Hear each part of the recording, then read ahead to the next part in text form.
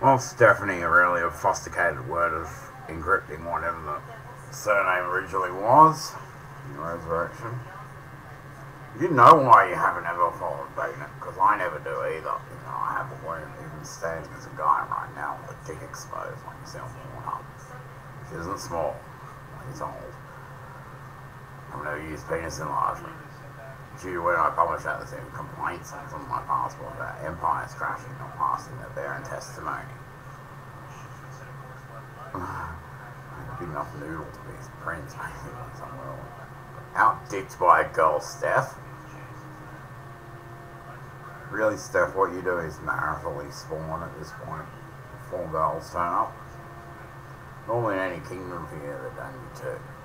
But at the Huddy, where I'm the Empress, I'm like your amenities and services and stuff, and a Huddy is normally only used by little people like fairies and stuff, but my family thing is one of those. Like, they were set up ridiculously big.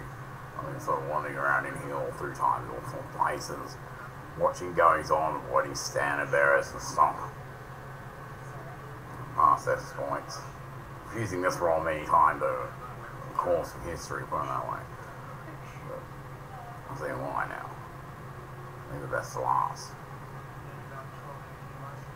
Well, to give you an idea, Hexeth, at the Honey there's quite a few heterosexual things. It's not all lesbian like me, and yeah.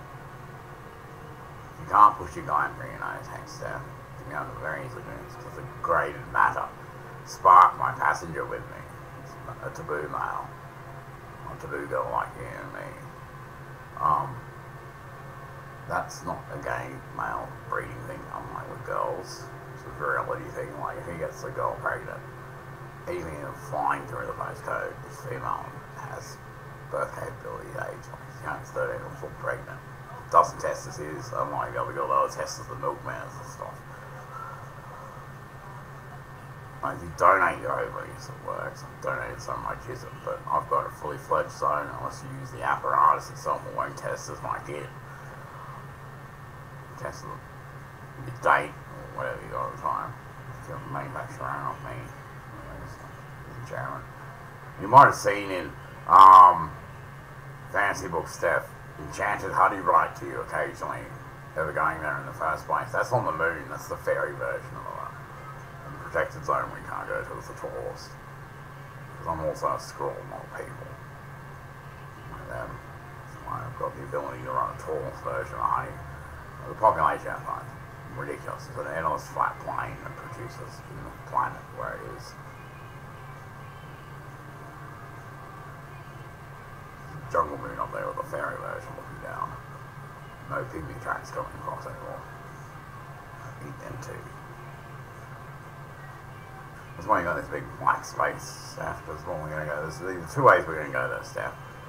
We're either I'm going to get a ship from them, one of my ships, Predator class ships, to come and pick us up because we've got a small passenger, because we're looking for a solution with a couple of the girls there. We've got all these girls, like, that are leftover bits of failed left or right hand side, or not at all, and we're missing one piece, one single girl for the whole screen to lock together for us, and we only had a couple of options, and it was Pootie or that, but I always swore there was a third component here. Best solution, I haven't done too much research into Steph, but she's all good by the looks of it. So you'll be the only fresh meat that these girls are actually seeing. We're trolling your thing right now, just on Facebook. But if you like, rather than being in the guest area of my section when we all die simultaneously, we're there to go there and just wank on there the next day. Or take a flight there, Steph, so we're just tossing up between the two. The couple things we're going to smuggle from as pets if we use the gates, or we use the gate at this jump, which we're going to do all the way. The 0-point ships, which don't turn on for even you, Steph. They don't turn on for us, that's why they work for us.